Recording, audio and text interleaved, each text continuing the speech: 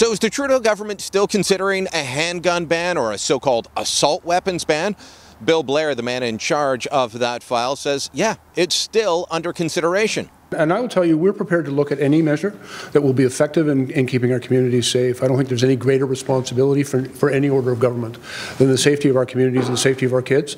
And so it's why we're making significant investments in partnership with the provinces and territories, working with municipalities, working with law enforcement across the country, but also community organizations.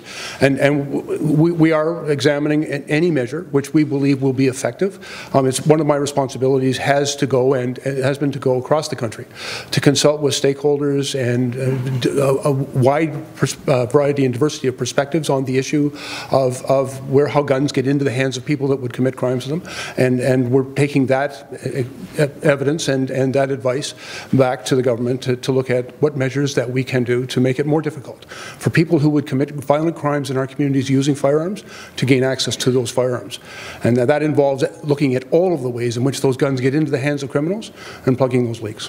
Look, I'm still worried about what Bill Blair might propose. He has in the past put forward some wacky ideas that would only affect law-abiding gun owners and not deal with the real issue of violent crime.